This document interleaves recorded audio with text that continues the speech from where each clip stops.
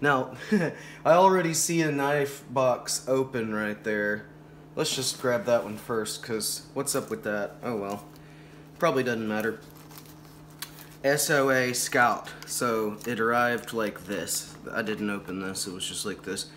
Assisted opening folder. SOA Scout. So, I've never tried an SOA before. I have no idea what to expect. Let's see what's going on here.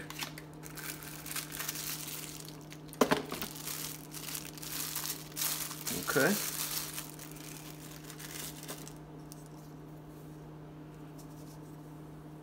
Okay, interesting. Like I said, I had no idea what to expect out of this. Okay. That did sort of flip out. You know what, I kind of like it. It's actually not that bad. Now, this is a little odd, but I can see the use for this. This could be a, yeah, you can feel that spring tension there. This could be an easy neck knife with this paracord, but obviously it's made to where you can just take it off if you want, or you can just make a lanyard out of that, I guess. If I'm not mistaken, I think that, yeah, that's just 420 stainless steel, which I think, correct me if I'm wrong, but I think that's a very cheap, not an incredibly hard steel, so I don't know. Oh, see, what's funny is I was already worried about this with these cheap knives. Sometimes this lock piece actually gets jammed. It happens with one of the other ones. I was able to free it up easier just then, but... Oh, okay.